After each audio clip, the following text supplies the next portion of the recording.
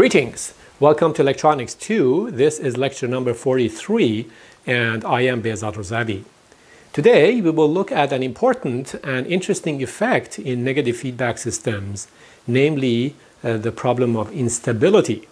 We will see that the negative feedback circuits that we have designed in the past and thought benefited from all the nice properties of feedback can become unstable. And by that we mean they can start oscillating and producing a signal that we don't even want.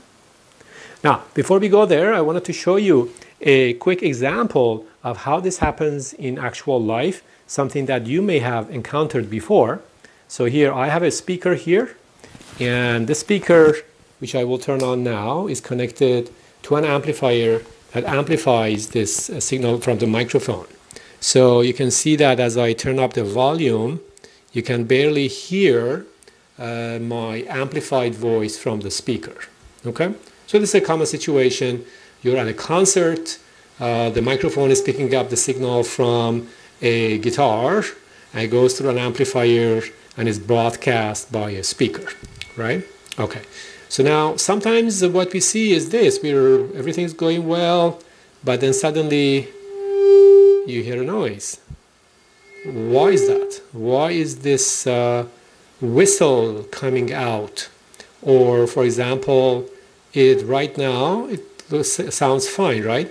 But as I bring the microphone closer to the speaker, you can see that it could generate a loud whistle, right? So why does it do that? So that's what we want to study. We see that here the system can generate an output even if I don't speak, right? So that's the purpose of our study. And we will see that this is simply because the feedback system decides to have positive feedback at some frequency, not negative feedback, even though we designed it to be a negative feedback system. Okay, so that's the basic idea. All right, so let's go ahead and study that. To get there, I need to make some observations. So let's start with some observations based on what we already know. Okay, well, here's our standard feedback system. X is going in, and we chose this sign to be negative for negative feedback. We assume that A1 times K is positive, right? So these two have a positive product so that the overall feedback is still negative, and this is why. So do you remember how we calculated the loop gain? We said break the loop anywhere you want, apply a test signal, go around the loop and come back. So let's do that. So here's how we did that. We set the input to 0. We go to the subtractor. For example, I can break the loop. Maybe let me break it at the output of the feedback network. That's a little easier to see. So I'm going to break it right here, and I apply my test signal. This test signal goes through the subtractor, through A1, and comes back through K. And that's what we call VF, with respect to ground. And we said the loop gain is given by VF over VTest times a negative sign. So we said the loop gain is equal to minus VF over VTest. And in this case, it just comes out to be A1 times K, right? Because we have a negative here, so VF over VTest is minus A1 times K. We multiply that by another minus 1, so we get K times A1. Okay, as we've seen in the past. All right, so let's assume that this test signal is a sinusoid. And just follow the waveform around the loop and see what we should expect. Okay, so here's a sinusoid that I'm applying right here. This sinusoid comes out and enters the inverting input of the subtractor. So at the output, this will be flipped upside down. So it will look like this. And then this goes through A1, gets amplified, goes through K, is attenuated, and comes out here. But because KA1 is always pretty large, we would expect that at this point, we still have this signal, but larger, right? So we have something like this. Right? KA1 is maybe 10, maybe 100 something, right? So it's large. Okay, so let's draw this on the same axis so that we can keep track of things. So here's V test, and VF is flipped upside down and larger in amplitude. So I will draw V test like this.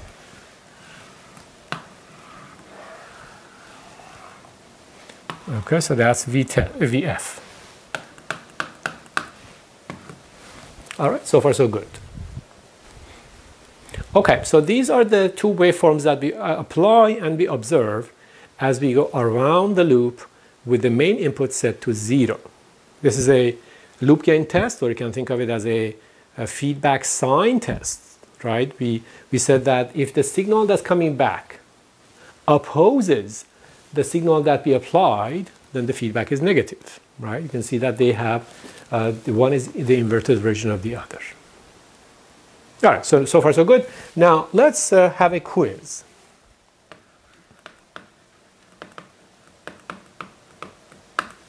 So we want to redraw this. So redraw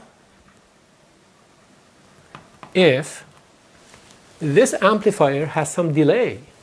If A1 has some delay.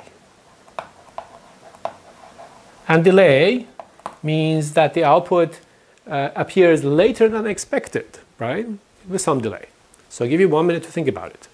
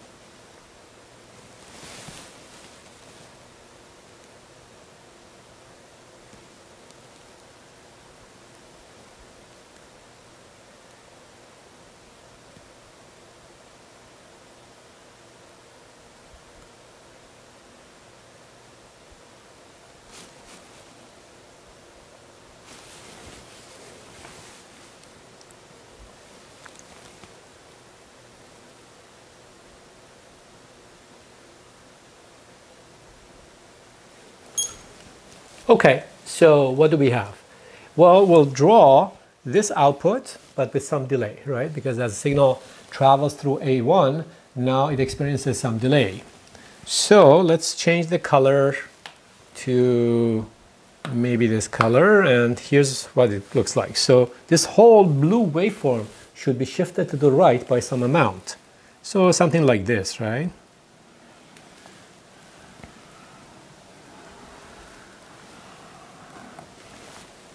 Okay, so this is the delayed version. All right, okay, so that's easy enough. But in the next step, I would like to assume that the delay through A1 is so large that this new waveform, this delayed waveform, is delayed by half a cycle, half a period of the input or the output. All right, so we have a lot of delay. So let's redraw the whole thing with all of these in mind and see what we get. This is the key point, so it is worth spending some time on. Okay, so here's our time axis. Here's our test signal. So V test. Okay. Originally, If there was no delay, the output looked like this. So I'll draw that as a dashed line, right? So that was the original VF when we had no delay. Okay, so this is VF with no delay. We get some shrapnel here. So we have VF with no delay. But now I'm assuming that VF is delayed by half a cycle because of the delay through A1. So this whole thing is shifted all the way to here, right? By half a cycle. So let's draw that and see what we get. Okay, so the delay through A1 is so large that this is shifted over here. So it goes like this, right?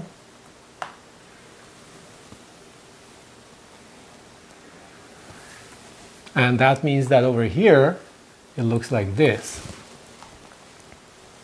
So this is VF with half cycle delay.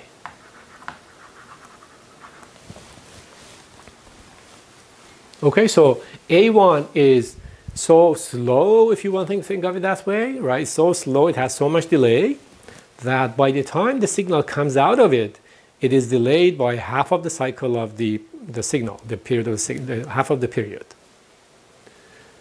All right, so now let's re-examine our understanding of the feedback system.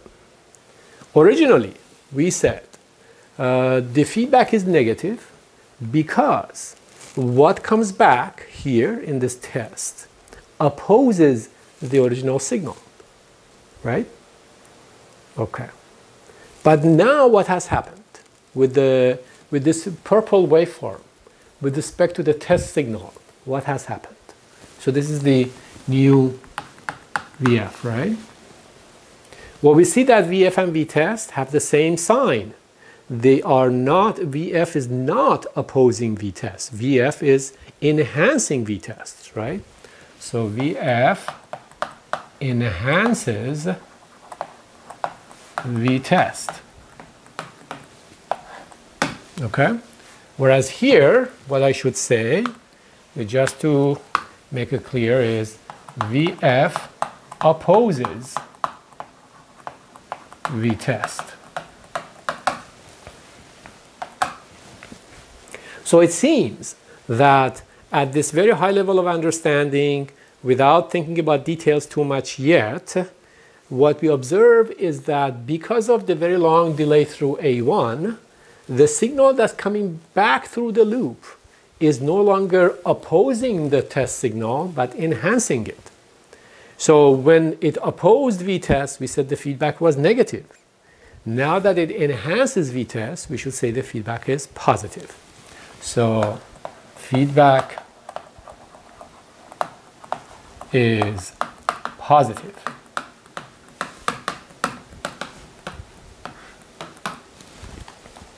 Okay? All right. So I just want you to keep this picture in mind as we go and analyze the system very carefully. This is the key point behind instability in a feedback system. Okay? The loop is so sluggish, is so slow, there's so much delay around the loop that what we think should be negative feedback becomes positive feedback. All right? Okay. Now, we have said the A1 delays the signal. You can also think of it as phase shift, right? Phase shift means that we have a sinusoid and we shift it this way or shift it that way, right? So you can think of it also as a phase shift. So delay and phase shift are not exactly the same, but for our purposes, we can consider them to be the same. So instead of thinking that A1 has a delay, we can also say A1 has some phase shift, right? You know that a simple RC circuit has some phase shift. You've seen that in circuits 101 or 102 or something, right? So it's the same idea. Okay, so if this A1 or anywhere in this loop, we have a slow circuit, a circuit that has a long delay or has a large phase shift, then we could be in this situation And in that case, the system will not be stable. All right, so we'll have to formulate that very carefully. Okay, so let me see if I have anything else before I go to the analysis. All right. So analysis for instability.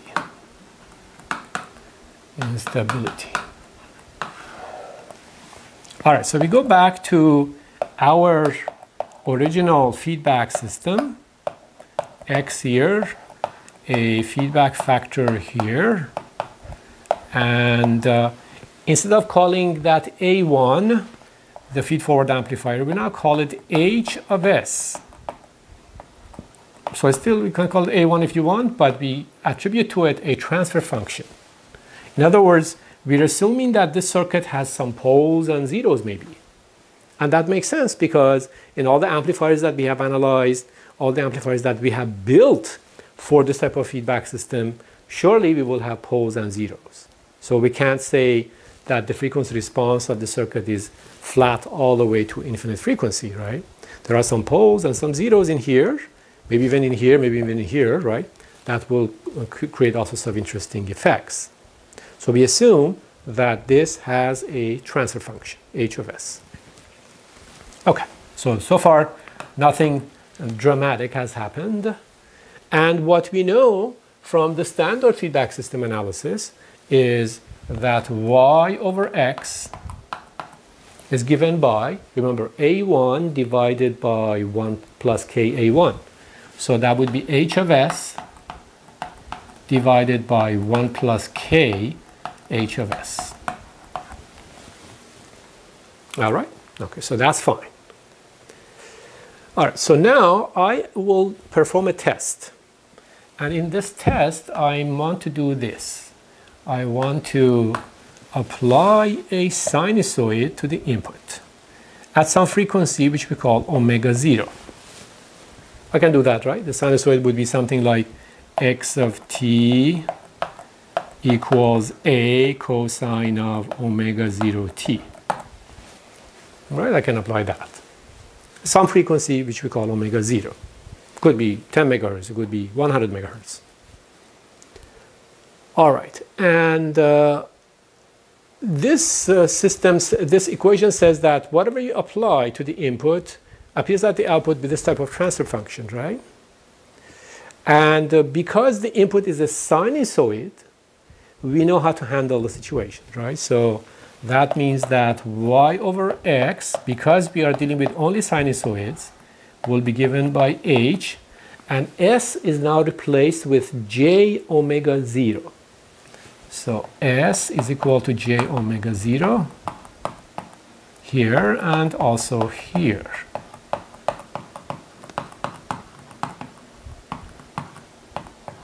Okay, for a sinusoid, if you write this as exponentials, you have only j omega 0 in the two exponentials of cosine, right? There is no sigma, there's no damping factor, there's no real part to the exponential expansion of this. All right, so that's what we have. And now, we have the circuit, right? We built it, we applied this test, we applied the sinusoid to the input at this frequency. And then we went and calculated these things. I know how to calculate H of S, right? We had frequency response analysis before. So I plug it in here, I plug it in here, I replace S with j omega 0. I have a certain K. Let's say K itself is just a simple constant. It's not frequency dependent. In most cases, that's true. So it's like 0.1, right? Just 10%. Okay. But what I noticed after I did the calculations was that K times H calculated at this frequency, at the input frequency, gives me -1. All right? So it's not the magnitude, it's the whole thing, right? K times H at j omega 0, it could be a complex number, but it's not. At this frequency, it just happens to be -1. So then what happens? All right, so if that's the case, the denominator is 0. The numerator is not 0 because if h is 0, then kh would be 0. Kh would not be minus 1. So this is not 0, this is 0, so the result is infinity. Okay, so we have infinity here. Isn't that strange? So that says that if we satisfy this condition, in response to the sinusoid that I have here, the output will be infinitely large, right? So the output will be something like this. So even if the input is very, very, very, very small, the output will be very, very, very large. All right, so this is what we call an unstable system. So we say unstable loop. Okay, so when this happens, when the loop gain, remember this loop, the loop gain, right? Ka1, Kh, when the loop gain is equal to minus 1 at some particular frequency, omega 0, then the system becomes unstable. And that really means that even if this input is very, very, very, very small, this output is still very, very large. So the system is really generating its own component and acting like an oscillator. All right, so we say good for building oscillators. So if we want to build an oscillator, that's exactly what we will try to do, right? We design the circuit so that this happens, and when this happens, the circuit oscillates. The circuit produces a waveform without an input, right? Remember when I tested my microphone against the speaker, we saw that even if I'm not talking to the microphone, there is that whistle, there's that sound, because the system was oscillating. So yes, you can build an oscillator like that. And when we are designing oscillators, yes, that's what we follow. But this is not good when we're trying to build a feedback amplifier. So this is bad for building amplifiers. So as you can see, regardless of what we want to build, whether we want to build an oscillator or an amplifier, we do need to perform this analysis and see whether this happens or not, right? For amplifiers, we don't want this to happen. For oscillators, we do want it to happen.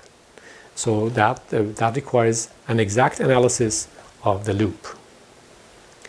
Okay, so let me make sure that I have covered everything so far. All right, let's carry on this thought process a little more so that this becomes clearer in our mind, okay? All right, so I'm going to say that let's take a closer look.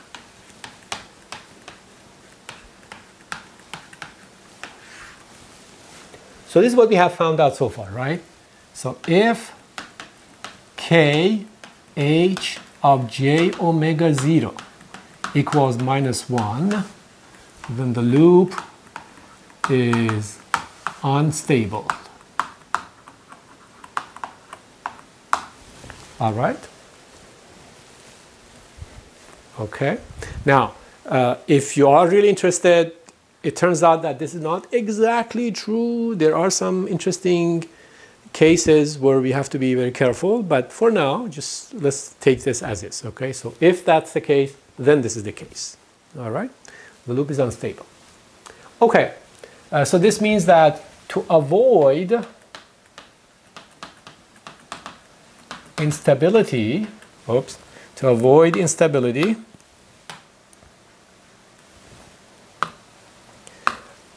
I need to avoid instability.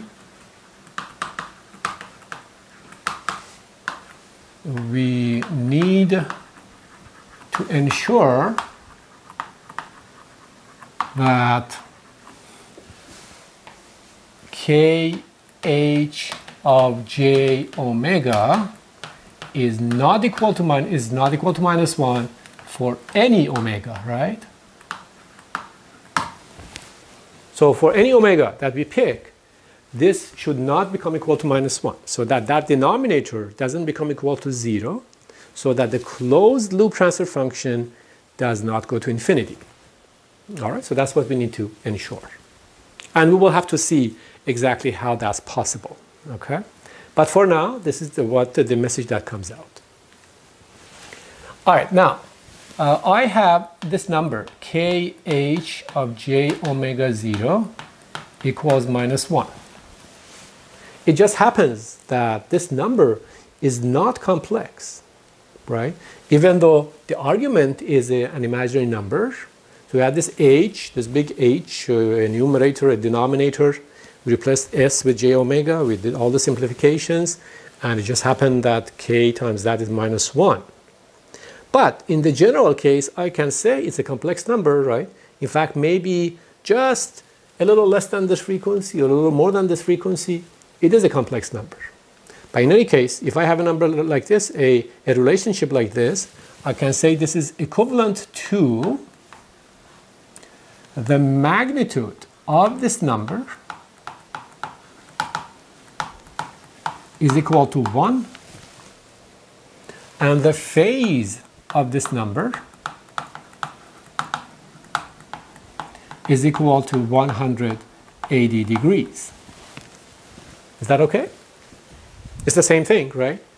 So if I give you a number whose absolute value is 1, but whose phase is 180 degrees, that turns out to be minus 1, right? So it's the same thing. And this perspective helps us a lot in analyzing these loops and understanding when they become unstable and how we can avoid instability. All right, so keep these two conditions in mind. And now let's go and see exactly what we would expect. So let me try the loop gain test again. Try the loop gain test again. So what we did on the previous slide, remember? We said we want to open the loop, so we set the input to 0. Here's where we open the loop. We apply a test signal. We go through h of s, a1, right? We come back through, we have f. Well, we have k also. That's not a big deal, so let's put k here.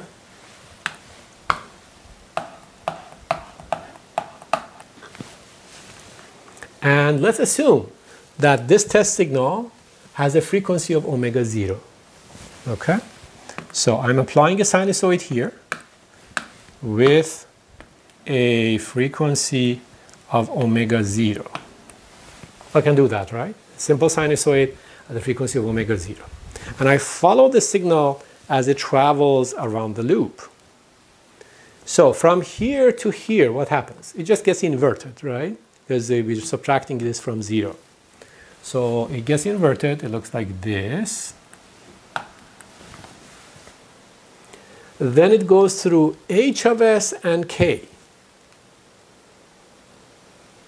So what happens? K times h, calculated at omega 0, is minus 1. So from here to here, we have a gain of minus 1. So this signal will be multiplied by minus 1. So it is flipped again. So what we see here looks like this. So now you see why the system is unstable, right? What's coming back here is an exact copy of what we applied. What's coming back here is enhancing what we applied. It's not opposing what we applied.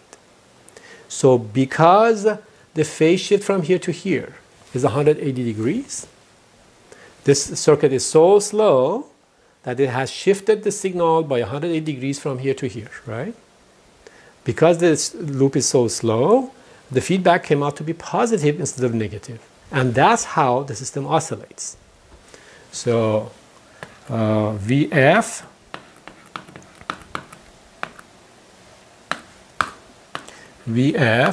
in this case enhances V test, feedback is positive at a frequency of omega 0, right? We don't know what happens at other frequencies. Maybe nothing happens at other frequencies. Maybe this condition doesn't hold at other frequencies, right? But at this frequency, what we know is that the gain from here to here is -1, meaning that the absolute value is 1 and the phase shift is 108 degrees. So at this frequency, we have shifted the signal so much that by the time it arrived here, it became it flipped, became inverted. So now it agrees, it enhances the input, so the feedback is positive and the system is unstable. Okay, so I hope this perspective and this perspective are not confusing you. Okay, so this is from the closed loop calculations.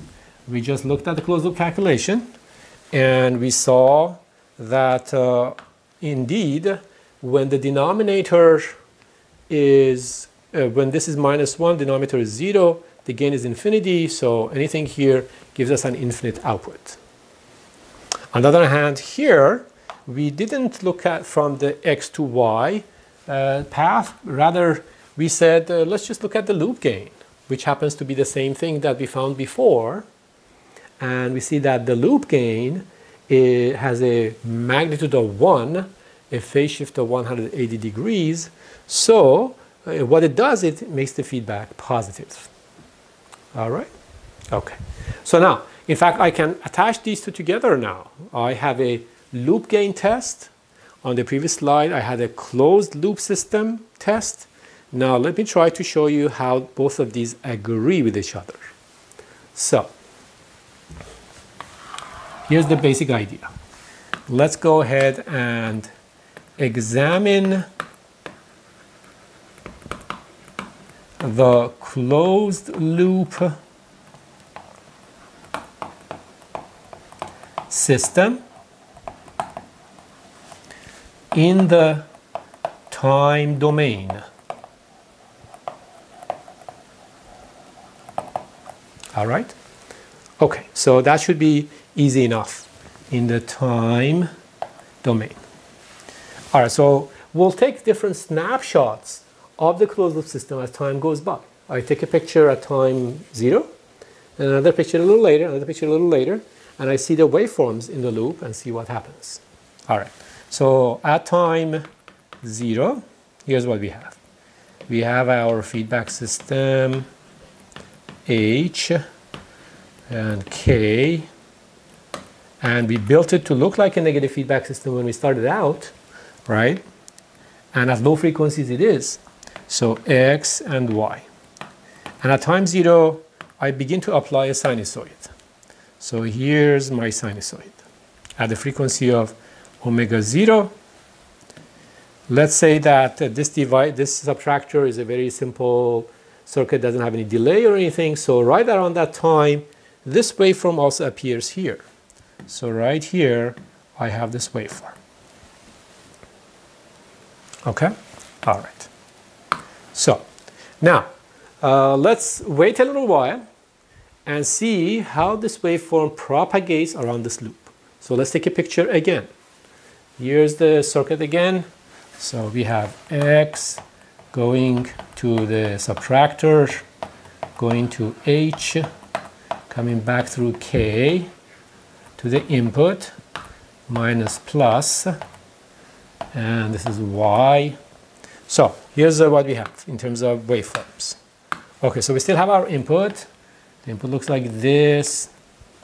This has come here, so right here we still have this. And now this has had a chance to propagate through H and K. So what do we get here? This waveform, as it propagates through H and K, because it's at the frequency of omega 0, it will have to have a gain of -1.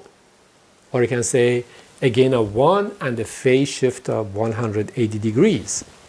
So by the time we get here, the waveform looks like this, right? It's multiplied by -1. Okay? All right, so we can say this is a picture taken at some other time. So t equals t1, just some time, right? It doesn't matter really. And now I'm going to take one more picture, a little later. So a little later, this is what I see. All right, so we got H, K, and X, and Y, and the waveforms look like this. So X has that input at omega 0. The feedback has come back and it is inverted.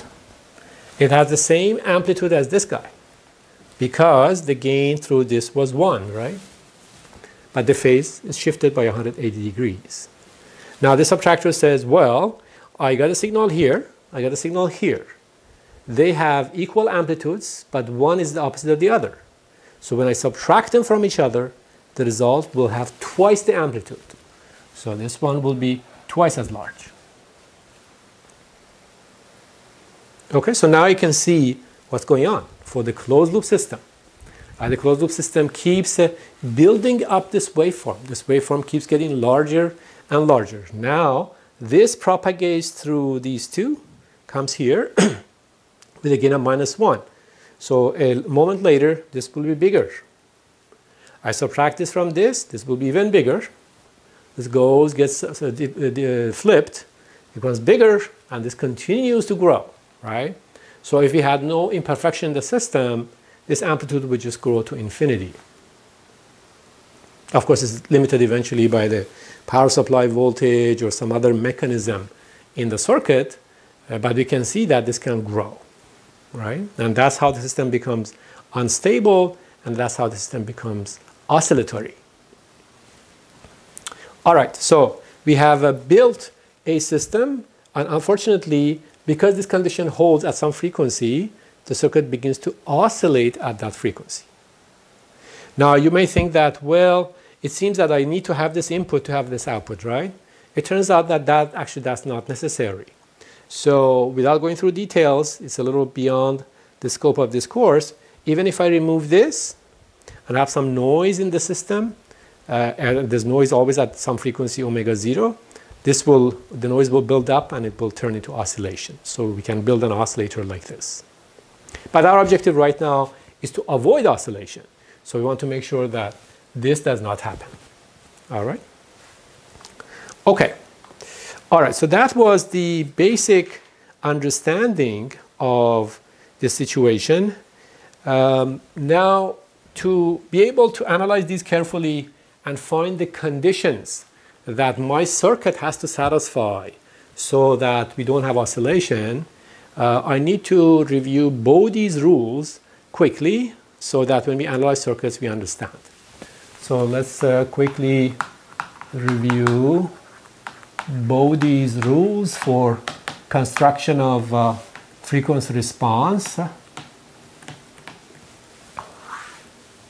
Now, when we studied frequency response some lectures ago, I showed you Bode's rules for the magnitude response, remember? So I'll just summarize that in this plot. So we have omega, so let's say you have a pole here, you have a 0 here. Some transfer function, any transfer function you want to pick, right? If it has, for example, a pole here and a 0 here, we said what happens is that when we reach the pole frequency, the slope decreases by 20 dB per decade. And when we reach a 0 frequency, the slope increases by 20 dB per decade. So for example, it could be something like this. We get here, we go down at 20 dB per decade. And at this point, we have to go up, so that becomes flat, right? Because the contribution of this cancels the contribution of this, so this becomes flat. That's what we saw before. But Bode also offers us some rules for plotting the phase of a transfer function, right? A transfer function is a complex number. and if we have a complex number, so let's say a plus jb. For this complex number, we have a magnitude. So magnitude of a plus jb is calculated as square root of a squared plus b squared, right? So if I have this big transfer function, I can simplify it to a plus jb, assuming that s is replaced with j omega. And that's how I calculate the magnitude. But I also have a phase. And the phase, so the phase of a plus jb is given by tan minus 1 of the imaginary component divided by the real component, b over a. And this is really because if you consider the complex plane, so this is imaginary. If you plot the imaginary part versus the real part, so imaginary versus real. If you remember, so if I have a point here given by a and b, then in the polar coordinates, this length would be this value, and this angle would be this angle, right? So this is a here and b here. So any transfer function that I give you will have a magnitude and a phase. So the magnitude plot is like this. We just need to be able to plot the phase also. That's necessary, as you might imagine, for instability analysis. Okay, so how do we do that? So I'll just follow this and I'll show you how this works. So we plot phase this way. Well, strictly speaking, actually should be over here because I'm plotting the negative side. So really the arrow should be pointing the other way. All right. So Bodhi says that when we are plotting the phase of a transfer function, at the pole frequency, the phase has a contribution of minus 45 degrees. So right here, he says if you are at the pole frequency of omega p1, if you know there's a pole at this frequency, then what we know is that we have a phase shift of minus 45 degrees from this pole. All right. Bodhi also tells us that the phase of the transfer function begins to deflect, begins to change at about 1/10 of this frequency. So around here, so the phase was 0 at around 0.1 omega p1. It started feeling the presence of that. So around here it started changing. It reached minus 45 degrees. And then it will go down, it will become more negative, and at about 10 times the pole frequency, the contribution reaches minus 90 degrees. So at about 10 times, so of course my scale is not very good here, but you can see the message. At 10 times that, we reach minus 90 degrees. That's for the pole. For the zero, it's the opposite, right? So for the zero, maybe I'll use a different color so that you can see better. So the zero is over here, right? Omega z. Bodhi says, at the zero frequency, we have a contribution of plus 45 degrees. Okay? And we begin to feel the presence of the zero at about 1/10 of the zero frequency. So if the 1/10 of the zero frequency is, say, around here, so 0.1 omega z, around here, we begin to go up. We begin to feel the contribution of the zero to the phase shift. So we start going up. How much phase do we have right here? I need to draw this more accurately. So right around here, how much phase do we have? Well, if we had only a zero, the phase shift would be plus 45 degrees. But we already came down by this much to minus 90. So the zero wants to contribute plus 45. We already had minus 90, so we come to minus 45. So it's right here, the same as this. And then Bodhi says when we approach 10 times the zero frequency, The contribution of the zero approach is plus 90 degrees. So at 10 times the zero frequency, the contribution of this guy is plus 90. We already had minus 90 from the pole, so we approach zero. Okay, so this is a quick summary of what Bodhi tells us about the phase shift of a transfer function. These are beautiful approximations, extremely important, extremely helpful in analyzing complex systems. So next time we'll pick up from here and see what conditions we need to make sure that a given feedback circuit is stable. I will see you next time.